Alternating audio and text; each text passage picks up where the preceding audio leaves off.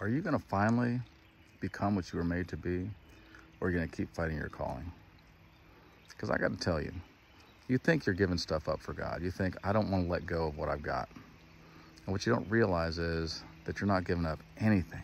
You're giving up garbage. And God's like, do you want a full life? Come follow me, because you will have a full life. Here's the thing. If you hold on tightly to this world, instead of holding on to God, you get neither. But if you give up this world to follow God, you get this world as a bonus. I think it's very important that we understand that you're not giving up anything by following God. I can't tell you how many times I thought, I'm going to give up everything I've got. I'm going to make the sacrifice. I'm just going to follow God. I'm going to do what he says. And at the other side of it, I'm like, I'm so much happier. My life is so much more full.